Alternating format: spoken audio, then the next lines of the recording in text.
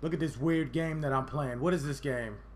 What is this weird game that I just picked? I'm just laying here. What's the point of this game? It's not having it. That's me, and I'm just laying there chilling. Caviar. This game is called Shadowrun. Okay? It's an old game. Came out in 2007. I'm just getting up to it. Just started playing it. Right there is a life tree. It helps you stay alive. And it doesn't matter whether the enemy puts up a life tree or your team puts up a life tree. Guess what? If you're near that life tree, you get to stay alive. Now, this game is so in-depth and it's so crazy.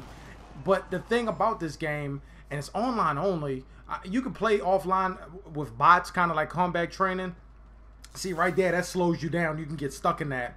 And what we're trying to do in this game is get this scepter right there and take it back to our base. It's a futuristic, what is it? Capture the flag.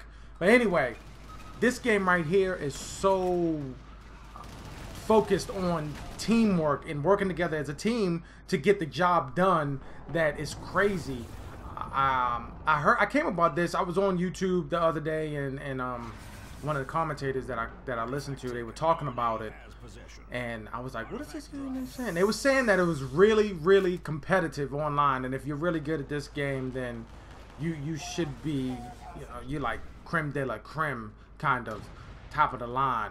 And I was like, this sounds really interesting. I started doing research about this game, and I found out that they had it at my local GameStop for about $4. Well, GameStop is having a buy two get one free, so I ended up paying nothing for this game. It was $4.49, and I was surprised that this game was that cheap. It came out in 2007, but you could tell by the graphics that it's pretty old, but still, it's a fun game, and it's got people still playing it.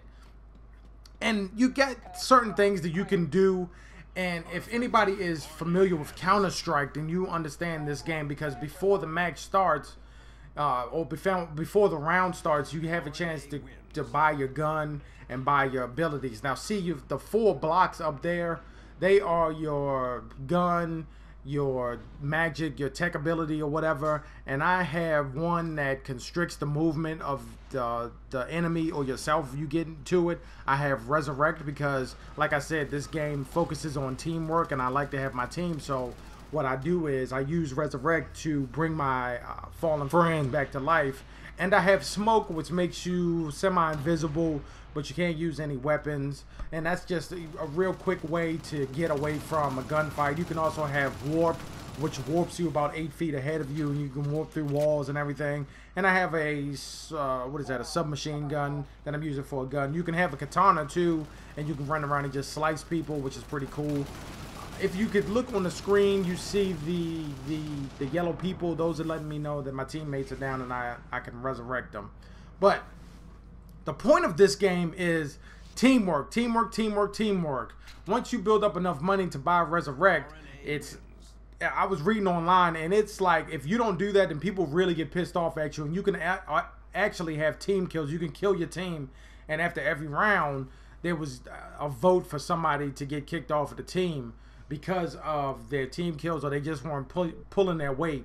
This is a lot of what I would like to see in games more like Call of Duty. Battlefield has a teamwork blueprint in it, whereas if you have Rush and Conquest, if you play as a really, if everybody comes together, you can win the game.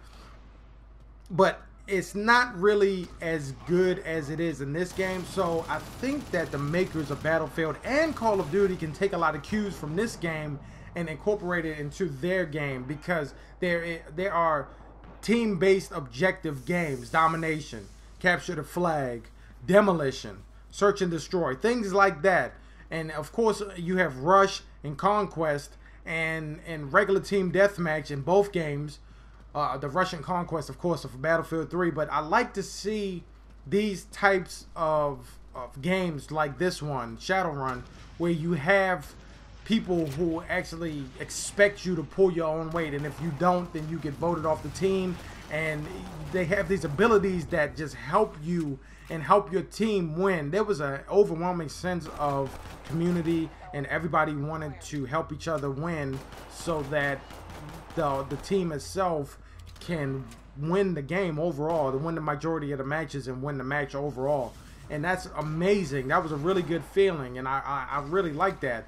And what you saw me doing a couple minutes ago, or a couple seconds ago, was I was shooting the body. If you shoot the body until it disappears, then they can't resurrect it, and that's just another way of winning. But this video is just about over. If you can go out and buy this game on Xbox, it's an Xbox exclusive. It's also on the PC, but it's Shadowrun. Like I said, it was $5, so you're really not, you don't have that much to lose, and it's a really good game. I'm using my new Blue Snowball microphone, so the audio might be kind of off. I'm gonna tweak it a little bit if it is, but let me know if you played this game, or if you would like to see some of the things in this game implemented in Call of Duty and Battlefield. Alright, I'm not having it in the game Caviar Studios, and I'm out.